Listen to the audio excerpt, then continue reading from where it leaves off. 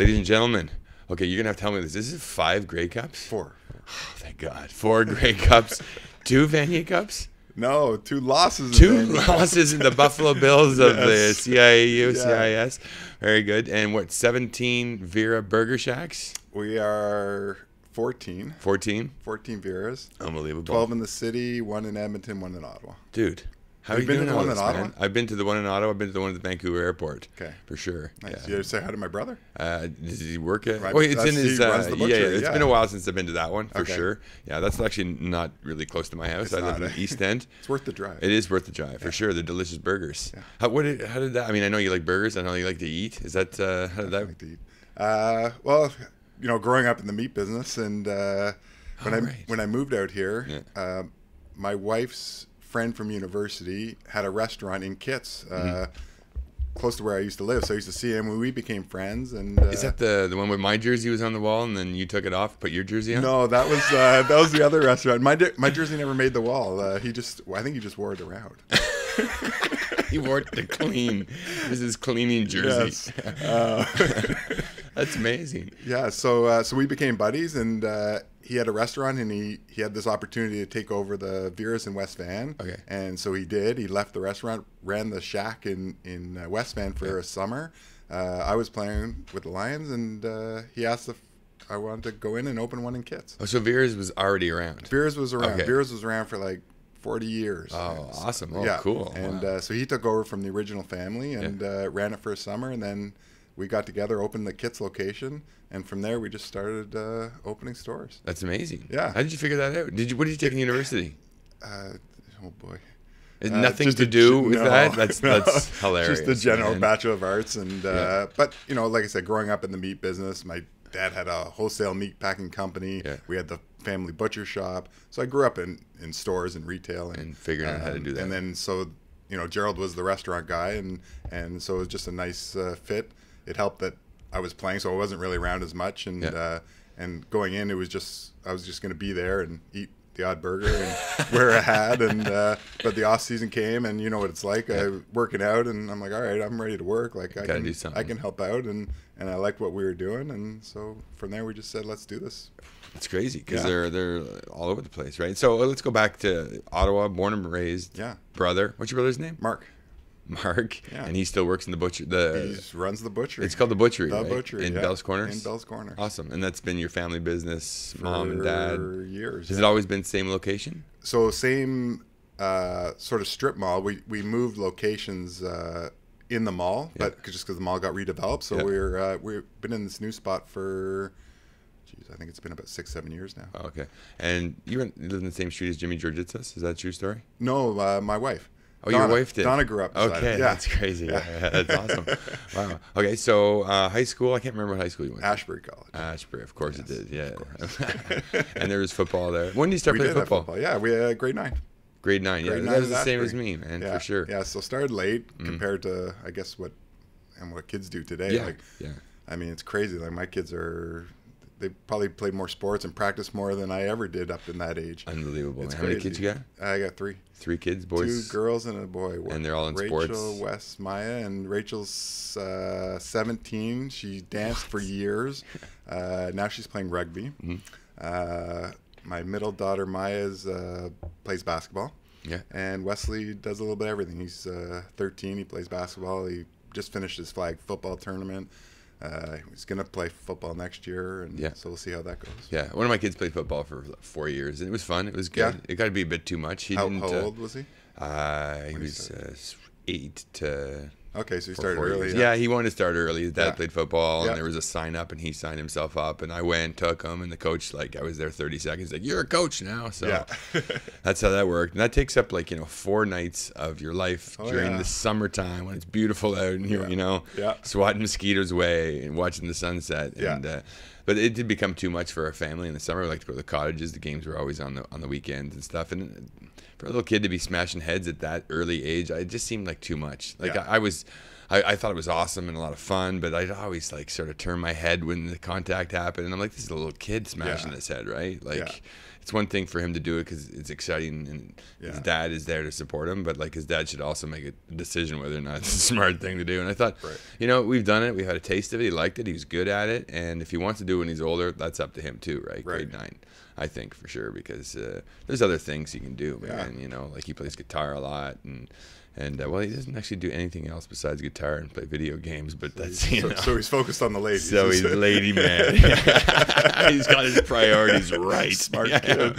Where was a guitar when I was a kid, man? Yeah, for sure. You'd be so much cooler. Yeah, you know? Exactly. I could think a little bit clearer right now. Yeah. So actually, it's funny because you know, Mark Stepnowski was on the podcast last, and he said he started football at, I think it was like really young, like 8. It was a year before he was allowed to do it in school. They snuck him in the whole bit, and his whole life was sort of focused on playing football, and that was his goal. He had no backup plan. And you know, guys like you and I who come from Canada, and we just do it because it's something cool to do at school, right? Grade 9. We play way less games than they do down there. And I mean, so what are the other things that you did to sort of get like good at football? I know you can't get good enough at football playing Canadian high school football to eventually play professional football. You know what I mean? There's other things like basketball. Right. So I definitely played basketball all through, and basketball was probably my favorite sport. I think I was just better at football, but I always like, and I still like basketball. Like I still play, and I think that was the biggest thing is doing a different sport and being not just like I see the kids today that, you know, only play hockey and those muscles get developed just for that one sport, and that's when injuries happen, right? Like you're not sort of all around athlete. But I think football didn't become serious until well, I guess university, first year university, where all of a sudden you had to start lifting weights, and it's like, okay, I can't just be athletic. Like I actually have to work out and get stronger, and then even that was, you know, you do that for 4 or 5 years, and you don't really know what you're doing in university, but you're sort of just training because everybody's training. And then I met, do you remember Dave Ablack at the OAC? No. He was a strength and conditioning coach, and I mean, he really like changed sort of how I trained. Like he taught me how to lift properly and do the Olympic lifts, and it really changed how I felt and performed. Yeah, for sure. I mean, you always meet the people along the way that have these key impact on your career, for sure. I mean, it can be a coach, it can be a strength coach, somebody like that who just sort of makes a difference in what you're doing, and makes it more fun too, right? Like when you have something else that I found a way I can train now, and that sort of impacts like the whole football thing. When did you think you were going to play football at university? Probably not till my last year of high school when things started to go well, and you know, got invited to that high school All Star game, and from there it was like, okay, I can, you know, coming from a small school, you don't know how you compete against the Sir Robert Bordens and the big schools. Who did you guys play against in Asbury? Philemon Wright, and I mean, when I was there, we played. It was just exhibition games. So we played like Lower Canada College. Like we played some of the private schools in Montreal and Toronto. And we would play whoever would play Buckingham. So no not league. Buckingham, that was Flynn's school. But Philemon Wright. Who was the other schools? But it was a bunch of exhibition games. We played like 6 exhibition games all year. And no playoffs. No playoffs. That's so bizarre, man, for sure. I didn't know any different. It's different now, right? It's different now. Now they're in the league, and I think they've done really well. And, but luckily, I got still invited to that All Star game, and so you got to see what the other kids in my age group were like, and then you realize, okay, at least I can play with these guys. And so when I went to St. Mary's, it was kind of the same. Like I didn't know what to expect. Right. So you were scouted. Scouted. What was the coach's name there? Larry Utek. Larry Utek would go around and. So I didn't meet him till after I ended up going to Jamestown College for half a year. Thinking it was the big scholarship to North Dakota and NAIA Division II, and that wasn't so much fun. And so I left there at Christmas, came home, went to semester school, just got a couple more credits, and then went to St. Mary's the next year. Okay. Yeah. So how does that work? Like you didn't get into St. Mary's, or you just no? I left when I left Ashbury, I was 1 credit short of going to. I see.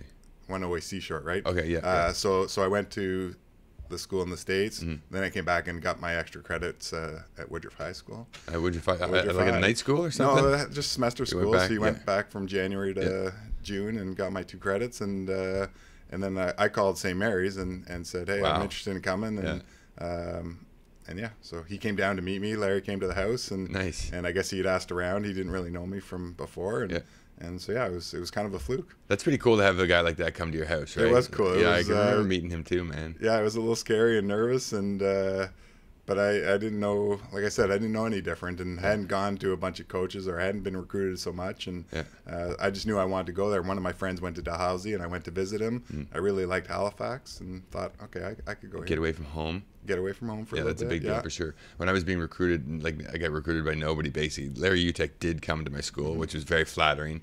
I was in the middle of a like an intramural 3-on-3 basketball final, and he was like, he couldn't understand that I wanted to play because it was, you know, it's your world at that point. And you're about to win it, and your whole like 4 or 5 years of high school, you want to win this intramural. And he shows up. I'm pretty sure he was drunk. I don't know if that's a thing, but anyway, and he's like, "Come on over here," and I'm like, "I'm about to play. You can watch me play." And he goes, "Nah, I got more." But like we sat there on the little bench. My team lost. You know, lunch ended. He was probably late to come to my house. He was like, it probably was the same year. It probably was. Yeah, because I spent an extra year in high school as well. I bet it was the same thing. Yeah. But then Ian Breck and Bruce Coulter came to my house, and I was like, "This is unbelievable!" Like, you know, like the legend Bruce Coulter, and Ian Breck was a legend to me at the time too, right? Yeah. Like these two big name university football, and they had matching like clothes on. Nice. You know, They're serious gear. Yeah, like wow. My mom made a big pot of chili. It was some. You stayed for dinner? They didn't stay. Oh, okay. Yeah, my mom made a big pot of chili, and they're like, "No, thank you." The place smelled like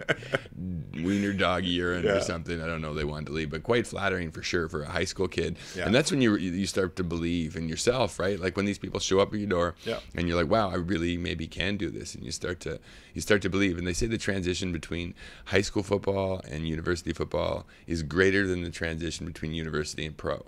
You come from your high school environment, which you're a kid, right? You get there and you're playing against these, some of them 25, 26, 27-year-old men, right? Like it's a huge transition, and it's really hard to go in there and even play your first year. Yeah. Did you play your first year? Yeah. So luckily I went to Jamestown. That was sort of my transition year, and so I think it helped me. Okay, so you got to see what the older kids were like, and you had an extra year to train. So when I went to St. Mary's, I was kind of ready. Like I think if I would have went the year before, it would have taken me, probably a year to sort of get adjusted. But I was ready to play, and I trained all year. I didn't really play at Jamestown. I just practiced and trained, so I was kind of ready to play. And so I did. I was fortunate to start right away, and well, that's incredible right there. As a rookie, you started? Yeah. Oh, that's a pretty rare thing. I mean, it's funny. It was one of the reasons I went to St. Mary's is, do you remember Paul Beresford? Yes. He played at Queens. He was running back. He lived like 2 doors down from me. And when I was sort of picking where I wanted to go or deciding where I wanted to play, he'd given me this Atlantic Bowl film of Western and St. Mary's playing, and the two ends at St. Mary's were both graduating. Okay. And I was like, oh, there you go. Great place to go. Makes sense. Yeah. Well, that's a pretty intelligent thing to do, right? Yeah. Because that's the reality of it, right? Go and get in where you fit in. Yeah. There's a spot, take it. And it's funny, like I never watched film before, but all of a sudden I'm watching this film and like studying these guys that like potentially I'm going to go play with, and it was like my first film session. Interesting. How did you figure that out? Because Paul gave me he had the tape, because I guess they were, I don't know if they played them the year or he just recorded off the TV or something, but the old VHS tape, and I just watched that thing to death. Oh, that's incredible, man. Yeah. Like that's totally, I mean, that's what was to come for the next 18 years of your life or something, watching man? Watching film and figuring it out, right? Because that's the name of the game, man, is to plan ahead. Football is like that. You can't, I mean, you can spend time in the weight room, and you can kind of spend time doing one-on-ones, which you and I did in a squash court. But I mean, you can do 10 reps of that, then you hate each other, and you're heading to Denny's, right? So a lot of it is so mental, man. Yeah. Watching that film, deciding in your head what you're going to do and how you're going to handle it, so it just happens when you're out there. That's a big thing about football, and that translates sort of into everything in life, right? Like, what would you say you learned the most from football that translated into the business world? I mean, I think the most important thing is what football does is you work with 40 people, and working with people in business and football and school, wherever, you got to be able to get along with people and work with people. And if you can't, you end up doing whatever on your own and not being able to trust people. And I think that's the biggest thing for football. You have to trust your teammates, and you work with them all for however long your season is, and in the off season sometimes we go and train and work out together, and you end up trusting people, and you have to in sports and in work too. Yeah, for sure. It's all about learning to work together. Yeah. So then you're when you're an All-Canadian couple of years? Yeah, 3 All-Canadian. 3 years All-Canadian? In St. Mary's, is that what we're talking about? Yeah, St. Mary's, yeah. That's incredible. Yeah. 3 years. 3 times, twice for that JP Metris nominee. Really? Didn't win it, but 3 times Who won it nominated. when It was the guy from Concordia. He was a defensive lineman. Yeah, I know. Paul. Is that Paul? Yeah, I know you. Yeah, I played against him. Yeah, I'm sure you did. Yeah, maybe you got too many sacks on you. No, I didn't get any. Zero sacks. Because he sure won the award over me. But I remember thinking. Anyways, I do remember thinking you were going to win it that year for sure. You know, there was one year I thought for sure I had a good chance, and I got nominated early. I got nominated my second year, and I didn't think I had a chance. That's crazy. Who was it? I think it was the guy Bruce Beaton, maybe from Concordia? No, he played at Acadia. Oh, he's the O-lineman. He was an O-lineman. Yeah. No, it was the guy from U of T, I think, that won it. Morris. Can't remember that guy. Big guy. Played in Edmonton for years. Okay. Anyways, yeah, so great college years. Like I said, it would have been nice to win. Like, it's funny, you know, your buddies from St. Mary's, and it's still the ones I think about, like, man, we missed opportunities there. Yep. Like, we had 2 chances at a Vanier, probably could have went to a third, and we just sort of... But was Chris Lynn, he wasn't my first year. Oh, he was? My first year, he was there, and so that was the year we lost to Saskatchewan by, like, 3 points. Wow. And then we went 2 years after that and lost to Queens by, like, 31-0. We got beat up pretty good. But we just, like I said, missed opportunities. That was the year that we beat Queens the first game of the season. Killed them. Yeah. We destroyed them. And we were the rest of the season thinking, we've beat Queens. We've got this thing wrapped up. Yeah. This is ours. They come in the playoffs, smoke us. The next year, we play them. And I forget who the guy was, but at the reception afterward, I see this guy, and he's like staring at me. And I'm like, what is he? And he lifts up his ring. He's got the van, and he comes over to me and he goes, I just want to thank you for this, because I'm like, what are you talking about? You know, like, is he picking a fight? What's happening here? And he goes, no, because of you guys smoking us in that first game, we all went into the change room and realized that team thinks they're the best in the whole country. They're not going to get any better this year. We go out to practice every single day. We work our hardest, and we will get incrementally better as this season goes on and be the best at the end of the season. And that's what happened. And I'm like, well, that's your fault. Tough lesson to learn, man. Yeah, there's a lot of it here. Yeah, I am to blame for quite a few things. It's really interesting, though, that, I mean, you saw a spot where you would fit in, and it worked out, right? Like, you go in there and you're having success right from the you know, the start. Second year nominated for the JP Metris, which is something that doesn't happen, right? It's usually a 4th or 5th year guy. Yeah, that's incredible, man. Yeah, is it? So you had the spot, and you had the opportunity obviously has to be there, but you must have, like, you know, done something for that. Like, what was the technique heading in?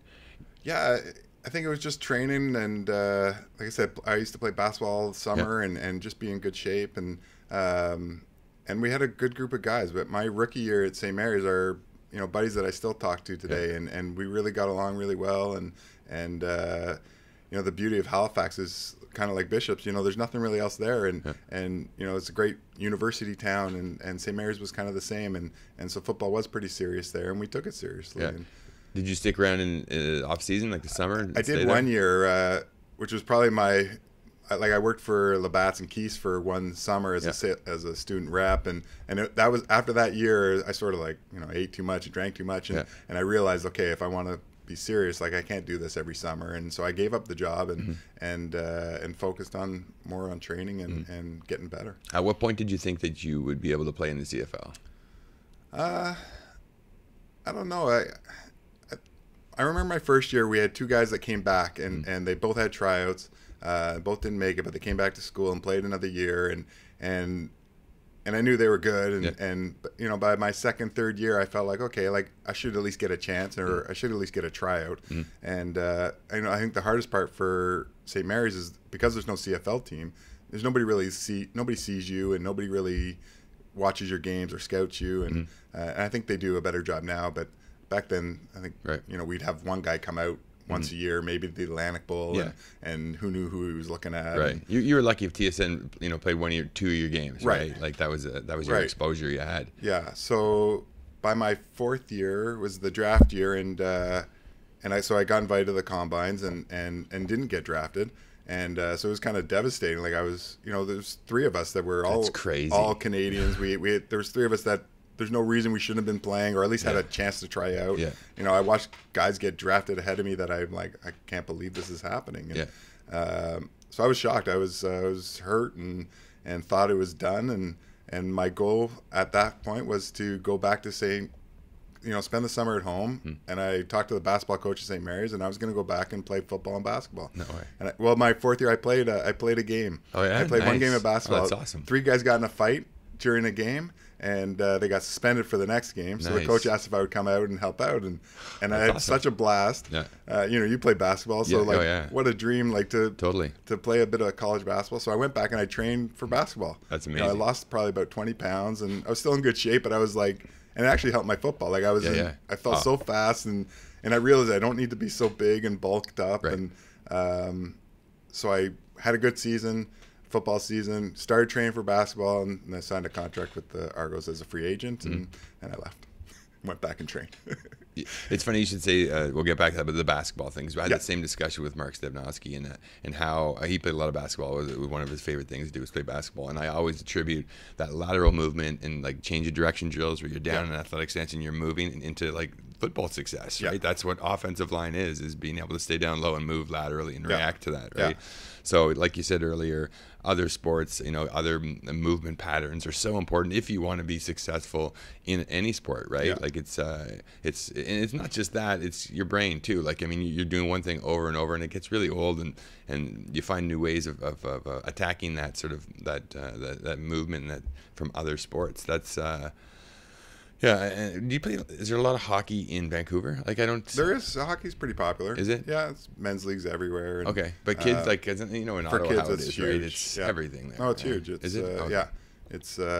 Luckily, my son played 1 year, and a game that you want to play basketball or football or basketball or hockey the next year. He said basketball. I'm like, phew. Yeah, that's cool. Yeah, and you can do that in the driveway in the summer and all that stuff. You know what I mean? That's a nice thing about basketball for sure. So and it's.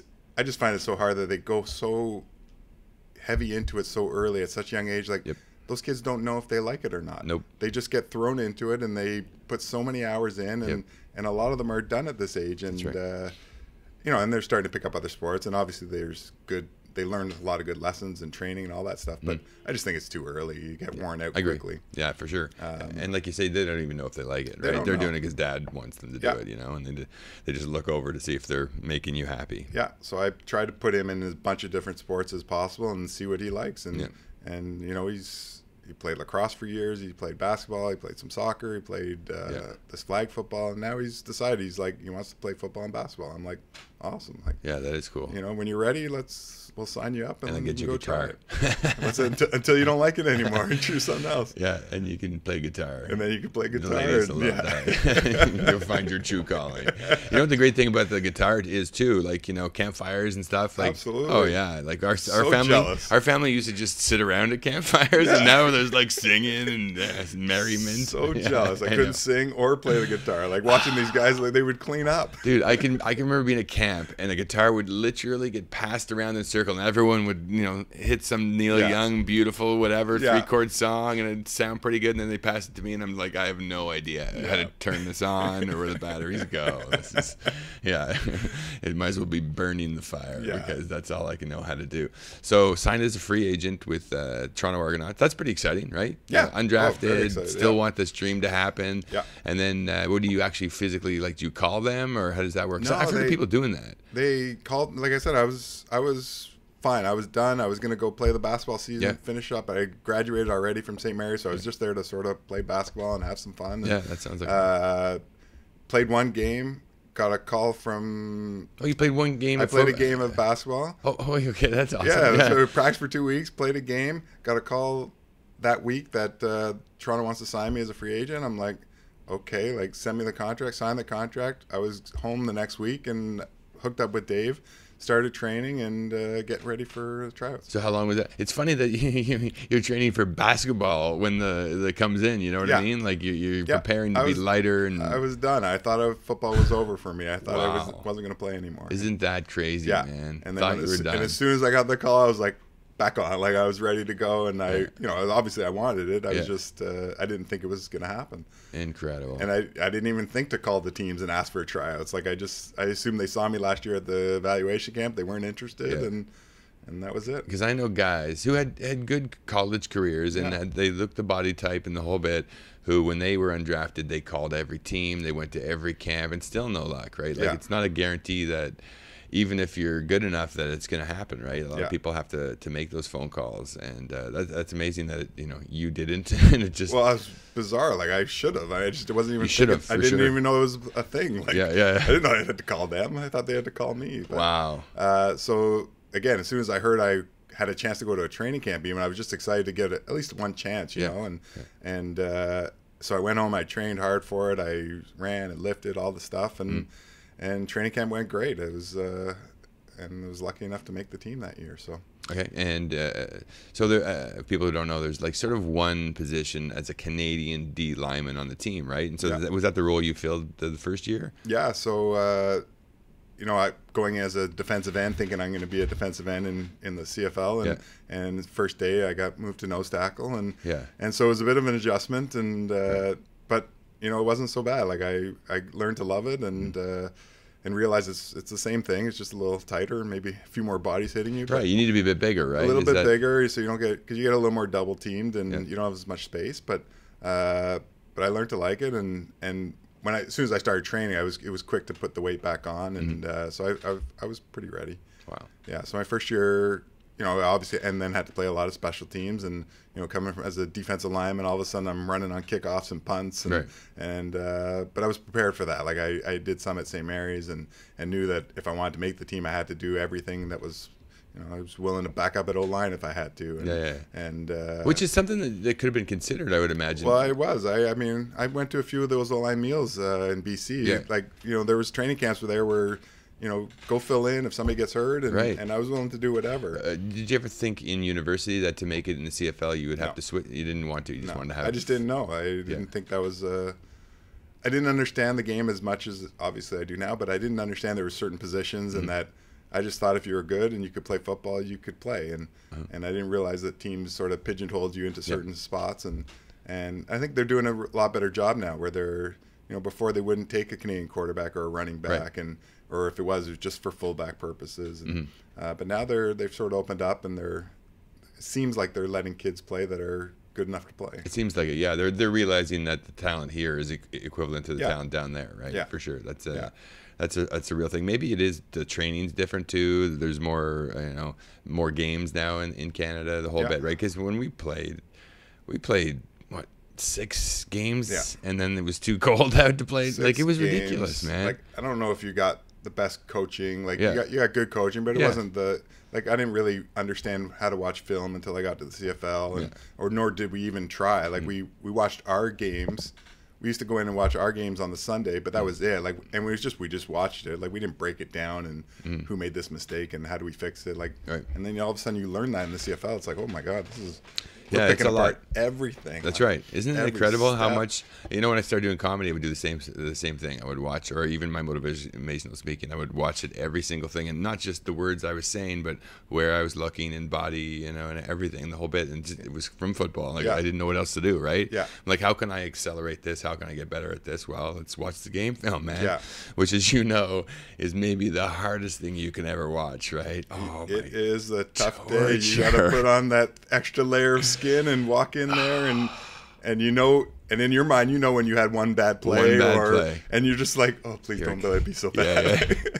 And sometimes they can sit there and show that one play 15 times, or other times they just might skim past That's it. Right. You know what I mean? And you please be the skim past the time. Yes. Never is, right? Yeah. It's okay. They turn the lights on and they start drawing on chalkboard. Get that red light on there, like. What are you doing here?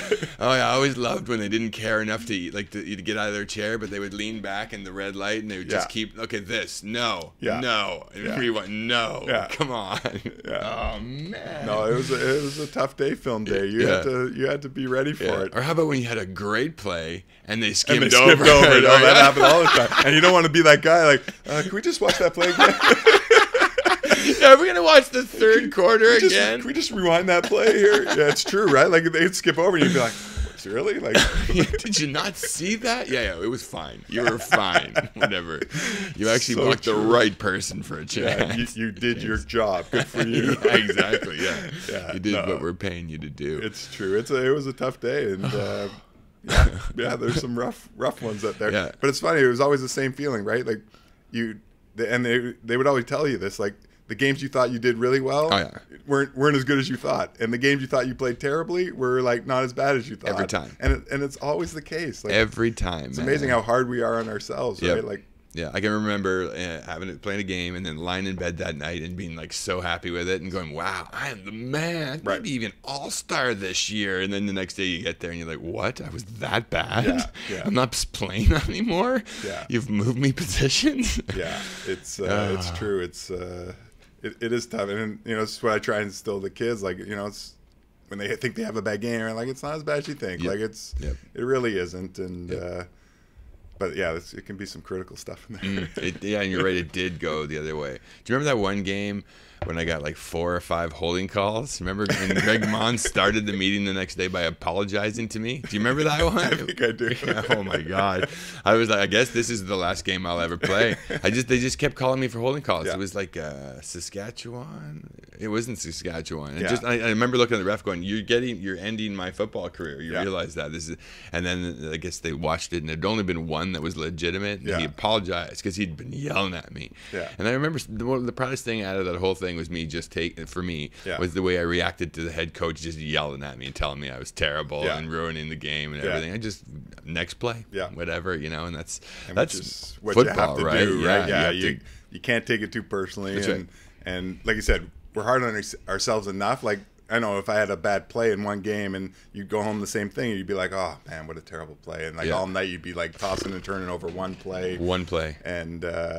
and then to have your coach yell at you about it as well, it can be hard. But you just gotta get up and go to the next play and keep moving because there's tons of mistakes. Mistakes happen everywhere, and you just got to keep fighting. That's life, man. That is the key. That's right. That's probably the same in business, right? Something doesn't go well. Pick your head up and keep moving. It's for business, for sports, for relationships, for everything. Like just keep working. It'll turn around. You give one customer food poisoning, there'll be more that comes through the door. Hopefully not. That would be the be all end all. Wait a minute. No. Did you imagine? No. That's terrible. Yeah. So you get to Toronto. How was the season when you get to Toronto? You played. So we were 4-14. We had Kent Dawson came in as our quarterback, and we had all these guys that were signed. It was supposed to be this big year, and for me, I think it was right place, right time. We had one Canadian D lineman at the time, and so I got to play quite a bit, and got to play a lot of special teams. So for me, even at 4-14, I was like on top of the world. Like I thought I got to play. I loved it. I had a great time. And then Don Matthews comes in the next year and like revamps the whole team, and like all of a sudden we got Flutie and half the Memphis defense, and all of a sudden it was like, what's going on? Like all the guys that. I think we had about 8 guys left from the year before, and it was like, oh my God, this is like starting over. Yeah. And so it was a bit of a shock, thinking I can play now and I'm good, and I get called into the office to meet Don Matthews and the defense coordinator, and he gives me a football and says, I want you to be the long snapper. No. And I'm like, what? I don't know how to snap a ball. Wow. So had me in Sky Dome. I was in it's wintertime. I went to me on a sweatshirt and jeans on. Go practice in the hallway with this coach. I'm like, seriously? This is your meeting? You've been called in? This is my meeting. I'm like, I got my sweatshirt under my chin trying to learn how to snap. And I went home and I'm like, they gave me a football. Go home and practice your long snapping. This is my second year. And I'm like, they gave me a football. I'm like, are you serious? Like, I'm done. I can't snap a football. So I went home and I tried and I practiced a little bit, but I just, I didn't get it, so I figured out we have one-handed. I could do it okay. I'm like, all right, whatever. I'll do them one-handed, and hopefully that'll be enough. And so day 2 of training camp. All right, long snappers over here, and I don't even go. I'm just like I'm staying with my D line, and I get called over, and they're like long snappers, and I'm like, so I can do the one-handed thing. All I hear is get out of here. So the whole training camp, I'm like, I thought I was done. I thought I was going home. It was terrible. It was a terrible training camp. But I was playing good. Like my defense was good, and so they kept me around for that. And but I think they had enough. They didn't like me after that. That's for sure. I love the ignoring. Yeah, not happening. I just like looking around like I wasn't there. Like I didn't want to do it. It's so hard, man. It is hard. It's almost something like, it's weird to say, but born being able to do just your body composition. You know, like I can't ever. I tried obviously so much too, right? No, just upside down's not my thing, man. Well, it's funny because I wish I didn't. Like later on, I think, oh wow, I wish I did know how to do it. What a great skill to have. And, but I mean, at the time, I was so not into it and just wanted to play defense. And I'm like, well, fine, I won't play then. And like, but anyways, it worked out. And I remember the D-line coach at the time, like after training camp, I'm like, they wanted to cut me, didn't they? And he's like, yeah, they did. And I was like, wow. Fluked that one out. Yeah, so you made the team that year. So I made it again that year, back-to-back Grey Cups, flew to years. It was pretty crazy. I mean, I didn't get to play very much. I played some special teams and rotate in, but so, it was... What year was that? That was 96, 97. 96. That was the year that was just like they had a big celebration about or something. Was that the greatest team ever? That's the thing, right? Yeah. I think it may have been. Yeah, I think it was a pretty good team. I mean, really, they had guys from.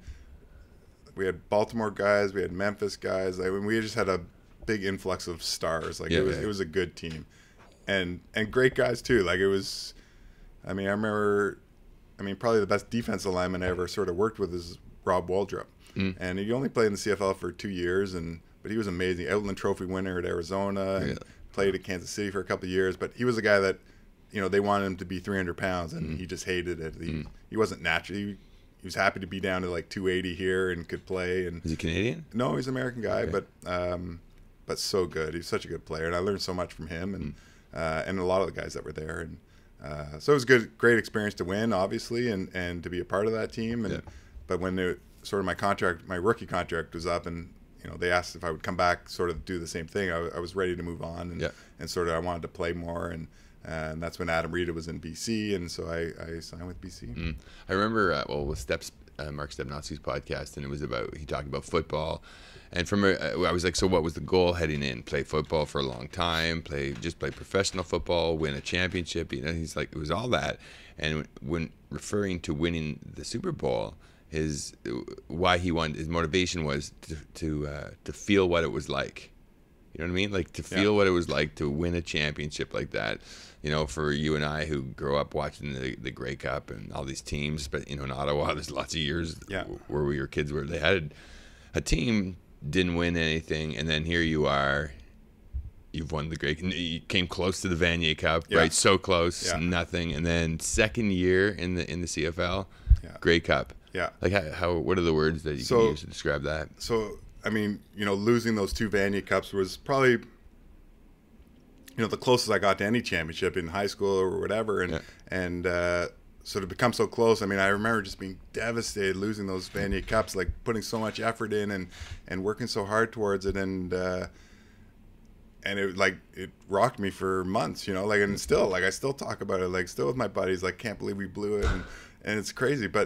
And so Toronto, like, again, not being able to be not starting or having too much of an influence, and like it was such an amazing feeling to win, but at the same time, like I really wanted to be more a part of it. And so it was an amazing experience, and it was awesome to win one and feel good about that. And but for me, like I really wanted to play more and be more of a part of it, and that's why, you know, when we won in BC and I was playing and it had an influence on the game, like it felt, I mean, that was pretty amazing. Yeah. So you got the two championships. So the goal from there was to go find a place where you also fit in a role where you're playing more and starting. Yeah. And you saw that in BC. I mean, I don't know if I saw it in BC, but I knew it was a fresh start and start over, where maybe they could at least look at me in a different light. Like, you know, I felt if I stayed in Toronto, I would have just been used the same way as a backup and just help out on special teams. And when push came to shove, they wouldn't put me in, and where at least if I could start fresh somewhere, I had another chance. Right. A lot of people don't understand when people get to, especially the CFL. Maybe there's other things going on in other professional leagues where they get paid quite a bit more, but the CFL, it really is day to day, right? Yeah. Like, I mean, your career can end literally from an injury, but from other things too, right? Like someone taking your place, some coach having someone who knows someone, that all insider trading stuff and all that stuff, and for you to last that long, I mean, it's crazy, right? Like you talk about like, you'd pretty much given up until someone from Toronto calls you to tell you that you get a chance, right? Well, you talk about, like, you're talking about Mark Stevnoski, and I look at Mark Stevnoski as like, he probably had it, like, in my mind, he had it easy from, like, I'm sure he obviously had to work his butt off,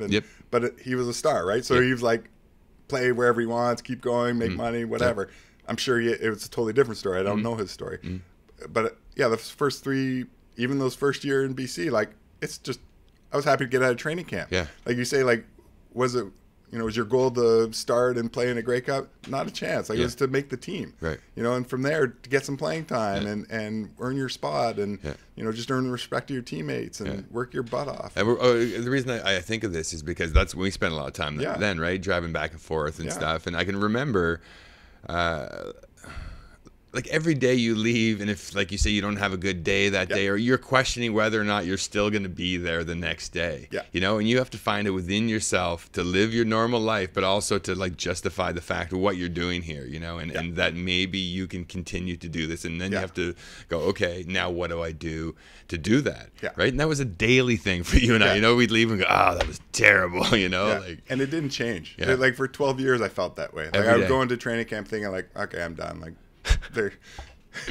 somebody's gonna take my spot. Somebody's making less money, whatever. Like, there's always, like, you obviously push your hardest, but in the back of your mind, you're like, oh my god, like, are they gonna make a change here? Like, and you never know. It can be a whim. It can be something someone says, somebody else hears it, and then, like, that's in their mind, and then you're gone to another team, man. It's a crazy way to live, but the fact that you did it for 13 years.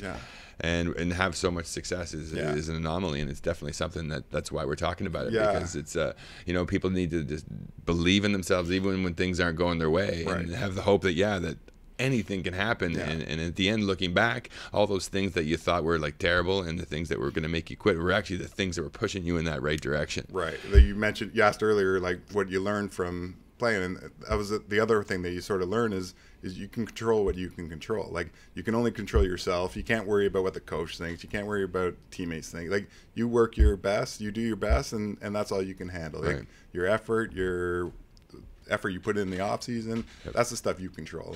And so you try and you learn to sort of put the other stuff a little lower behind in priority. It's still there, but you learn to sort of not think about it as much.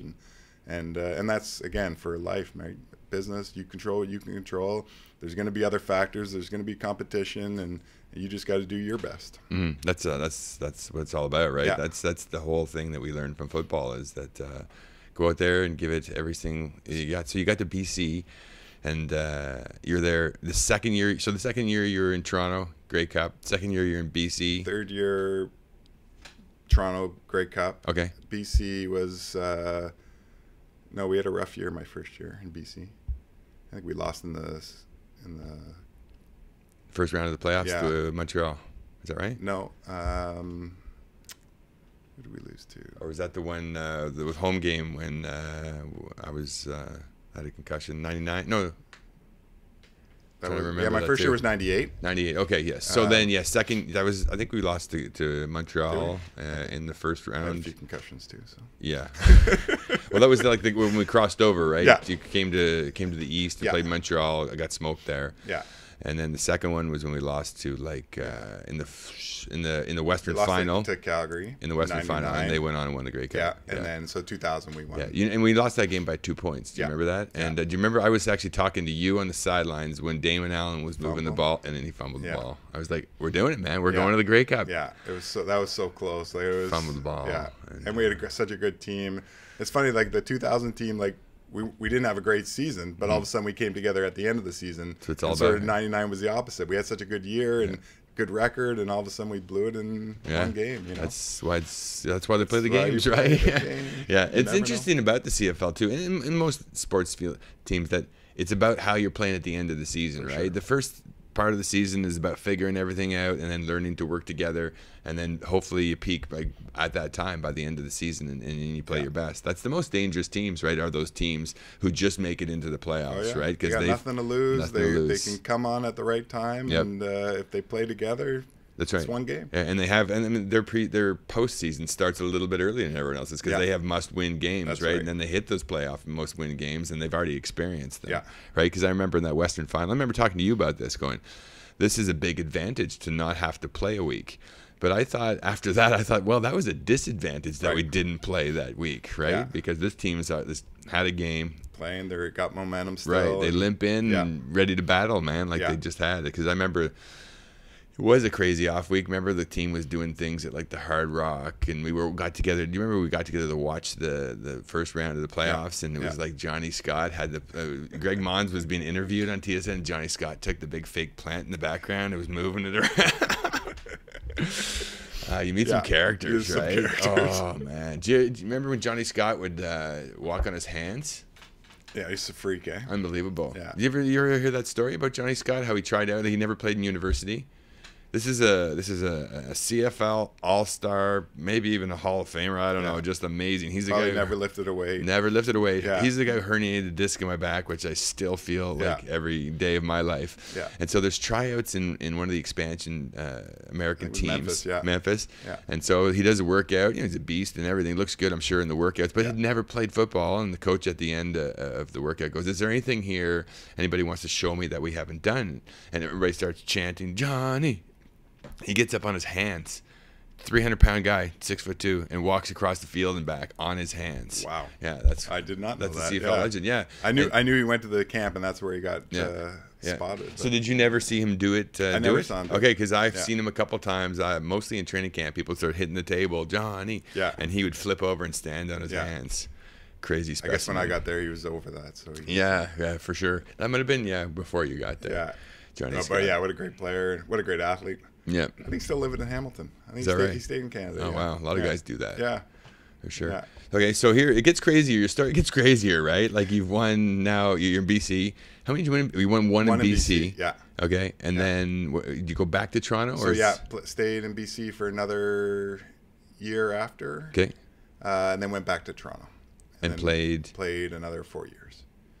Which is crazy. Let's say you've had like 2 or 3 careers by now. It seems like to me. Yeah. You know, it just keeps going and keeps going. And it's funny, you know, as growing up, you think, okay, like I'll play for however many years they let me, and you know, sort of move on, and then life just kept moving on. Like all of a sudden, I get married and kids, and it's like, oh my god, like I never thought I'd have kids while I was playing football. So you did? Oh, you were married and had kids. I had 3 kids by the time it was over, and it was like by the end, I was like, hey, it's time to like.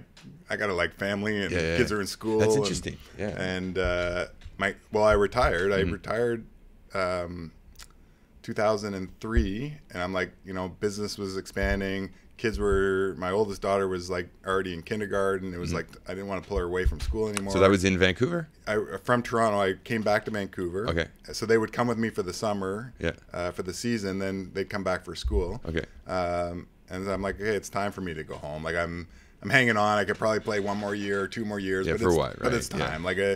And so I came home, and I'm like, all right, I'm happy, I'm good, and all of a sudden, halfway through the summer, somebody gets hurt in Toronto. I get the call to come back and play. Yeah. I'm like, okay, I'll help you out for a game. Like I haven't really trained, but so I go and help them out, and they're like, hey, we want you to stay. We want for the rest of the season. I'm like, oh, I can't. Like I got commitments and.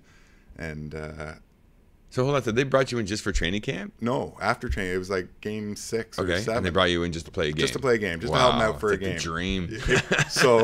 So you think it is the dream, right? Yeah. And I thought so too. And then by the end, I was like, you know, I was kind of sad I did it because, you know, I wasn't really ready to play. I didn't train as hard as I normally did. Yeah. And I couldn't help out as much as I wanted to. And so I felt like I sort of like ended on a sour note as opposed to like leaving on a high note. And but by the end, I was flying in for games, and you're like Deion Sanders. I was flying in and out for games, and by the last game, I ended up staying and just stayed through the playoff run. But I'm living in a hotel, and it just wasn't as cool as it sounds. It does sound really cool. But when you're older, like maybe when I was younger, it would have been awesome. But I was older, and like I said, all of a sudden, family and work, and like I was tired. I was taking the red eye in on Thursday to play on.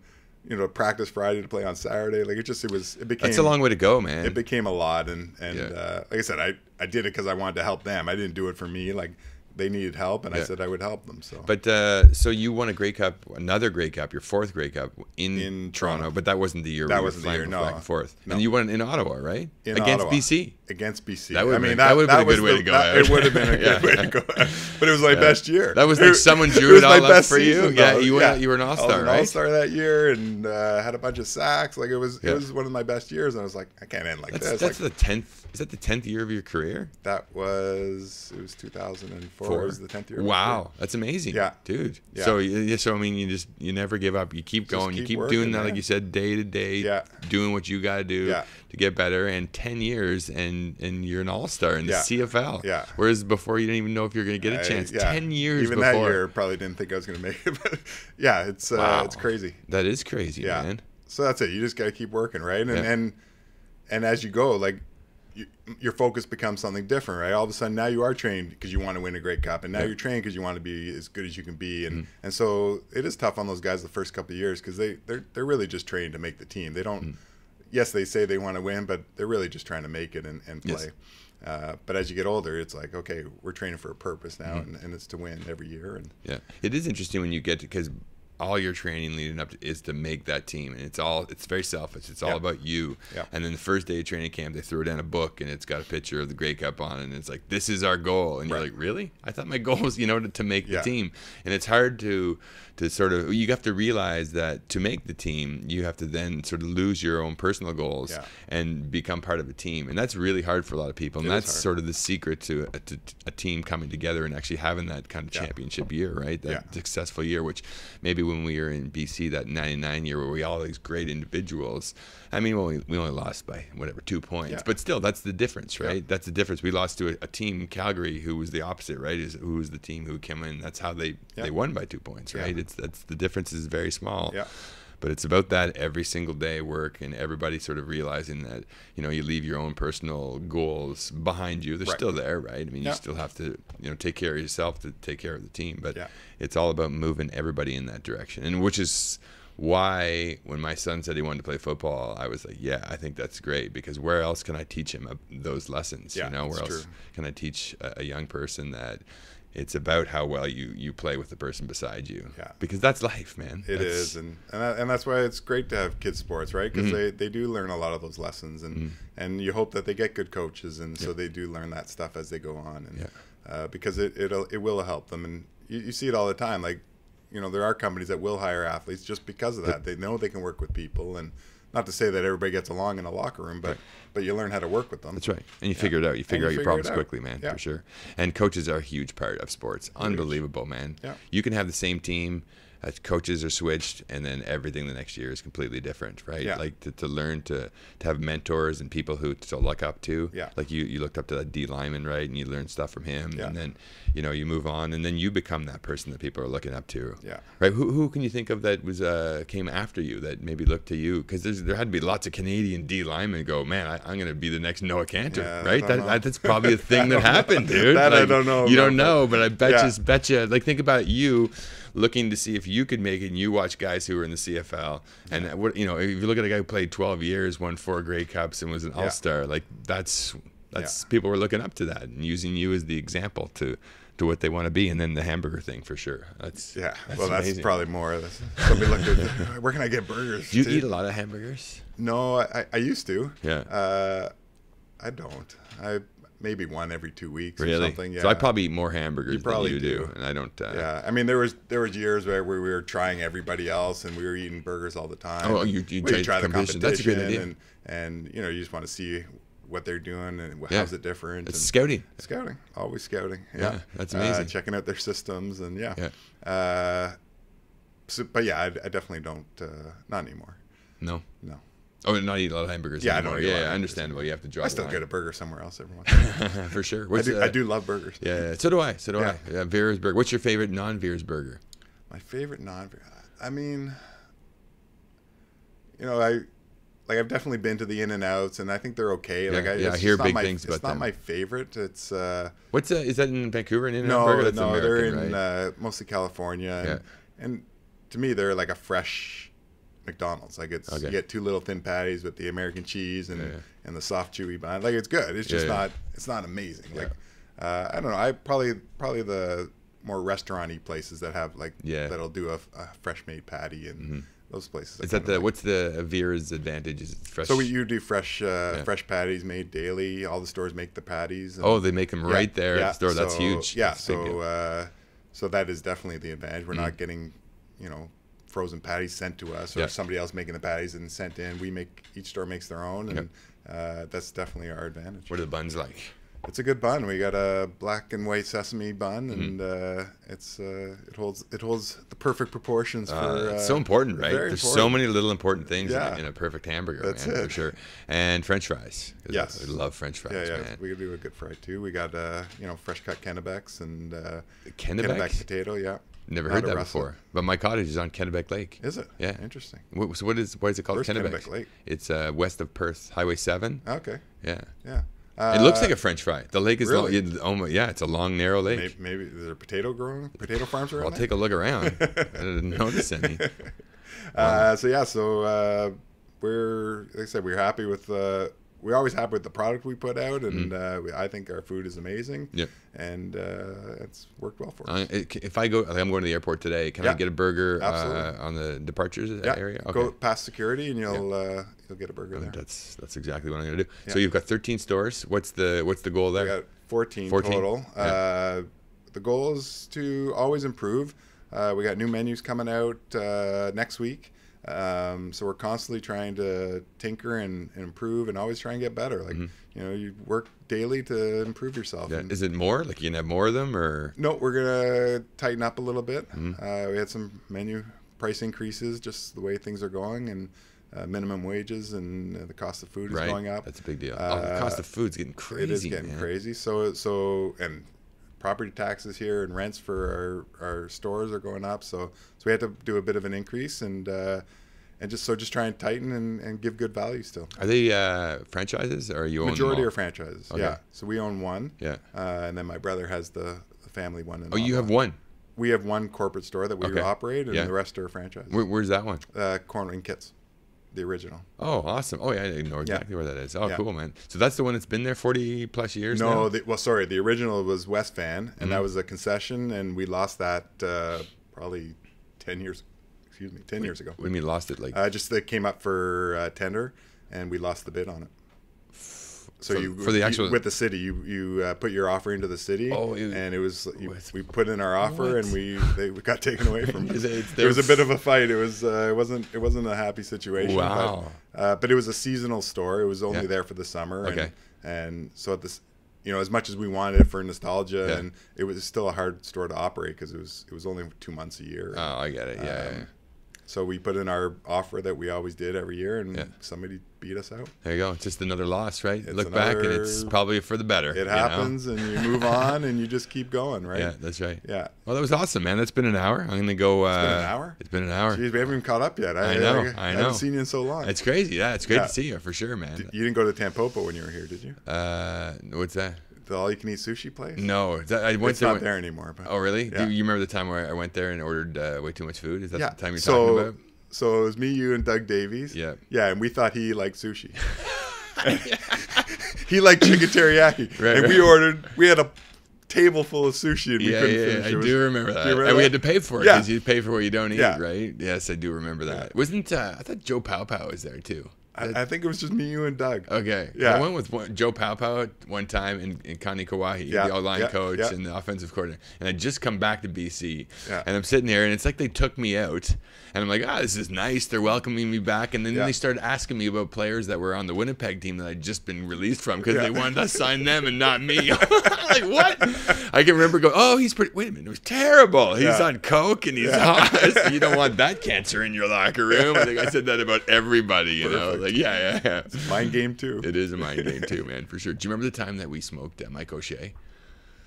Kickoff return. We got to double him? Yeah, we smoked him, and I know we kind of knew it, but later on that night, we saw him afterwards, and he came over laughing and stuff. It was like, it was that thing. Remember, we started smoking people, we started looking the other way, and then just stepping into them, and it happened. That's how I got my concussion, of course, but that was one of the highlights of my whole career is Mike O'Shea flying.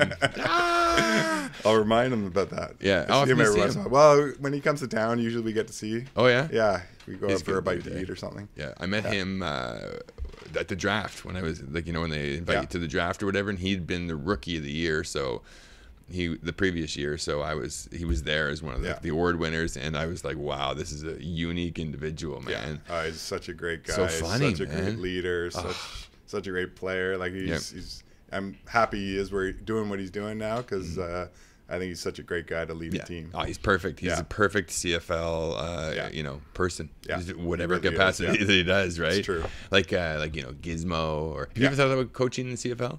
No, I did a training camp one year as a guest coach, and I'm just not ready. My kids are young, and it's a major commitment. It's a tough job, man. And it's way less secure than playing. Oh my gosh, you talk about less secure, you could be gone. So maybe down the road, but not right now. Yeah. Oh, that was awesome, man. Thank you very much. That was awesome. Bam. Turn this off.